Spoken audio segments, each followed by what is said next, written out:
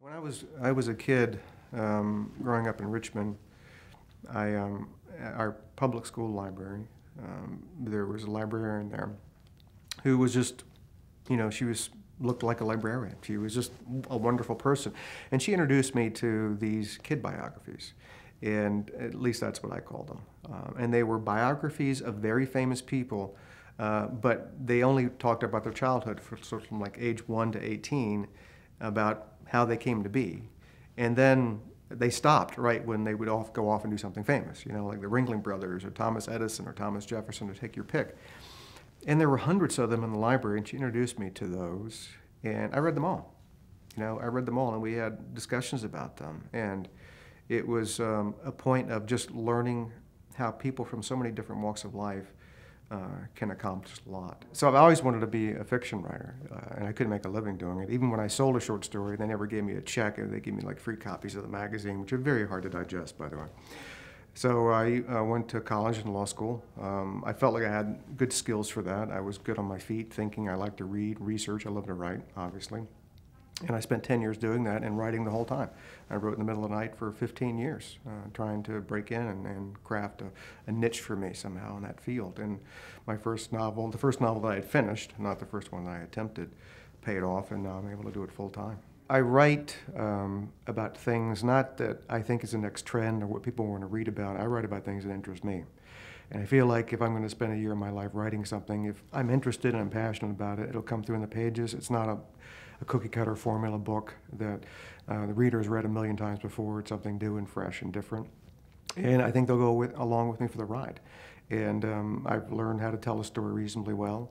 And you start with characters and build a great story around them, and that's what I try to do. And you have to, the only connection I can make with a reader on a human level is through the characters. The plot is the plot, but if they don't care about what happens to the characters, you can write a great plot and have mediocre characters, and nobody's going to care because they won't finish the book.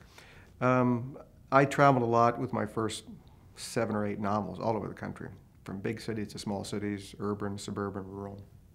And I saw a couple of versions of America. The version of America where everyone is educated and makes a good living, they're well paid, and they're diverse in their opinions and knowledge. And another America where none of that was the case. It was very important for us to do whatever we could to help literacy organizations across the country. And we also collect books along with Feeding America that runs the nation's food banks.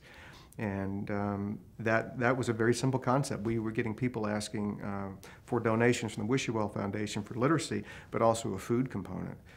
As they explain, getting people in to read for 3 or 4 hours and work with a tutor, we need to feed them. We also need to feed their kids because they can't afford daycare or babysitters. So the whole family's coming in.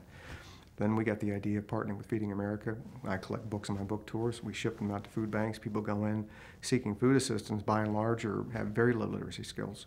So they go home with food, which they need to live, but they bring books home, which really can change their lives. I take my kids to libraries all the time when they were younger, and now they're older, but you go into libraries and people feel like libraries are archaic. They're packed with people, particularly in bad economic times. People are going in, checking out books. They're using them as community centers, meeting places, places to go online for do job applications, resumes. It's sort of like that perfect storm where funding keeps going down for libraries, but the demand for their services keep going up.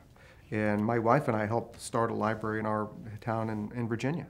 And it's a beautiful place, and it's packed with people, but because of budgetary cuts, they can't even open up on Saturday. And you go in, and instead of 5 or 6 librarians there to help you, there's one. And it's really a disservice because this nation is founded on people having, libraries and books and being able to read and understand a lot of different things, to participate in democracy, because we all get a chance to vote, and we all should have that responsibility to educate ourselves. I feel like sometimes the people back in the 1860s who would read 6 newspapers a day were far more informed about what was going on in their world and their politics than people today.